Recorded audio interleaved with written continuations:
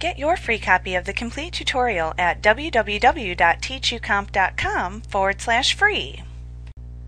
The Eyedropper tool selects color from an image displayed in Photoshop or any place else on your computer screen for that matter. You use the Eyedropper tool by selecting it from the toolbox. Then you click and hold down the mouse over the area in your computer screen from which you wish to sample the color. As you drag the Eyedropper tool around the screen, the foreground color changes to the color that is underneath the Eyedropper tool. If you hold down the Alt key as you're doing this, you will set the background color versus setting the foreground color. When you have the desired color selected, just release the mouse button to select the displayed color. So let's try this. Go ahead and select the Eyedropper tool, and then we'll click and drag in here, and you'll see the color change as we do that.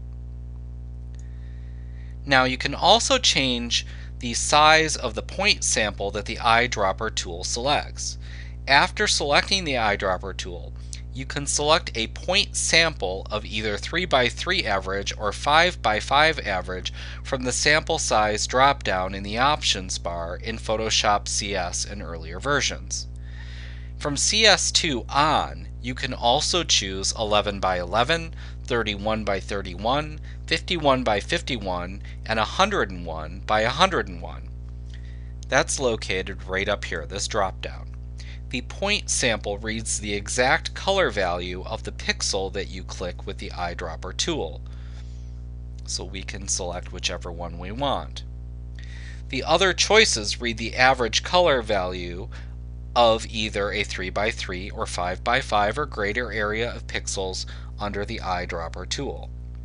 Now another handy feature of the Eyedropper tool that you will learn is that when you have any painting tool selected, you can hold down the Alt key on your keyboard to temporarily turn the current painting tool into the eyedropper for a quick color change while painting.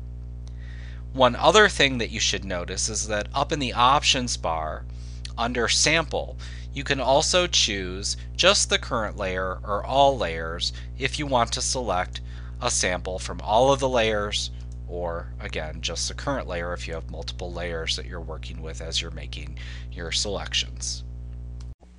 Like what you see? Pick up your free copy of the complete tutorial at www.teachucomp.com/free.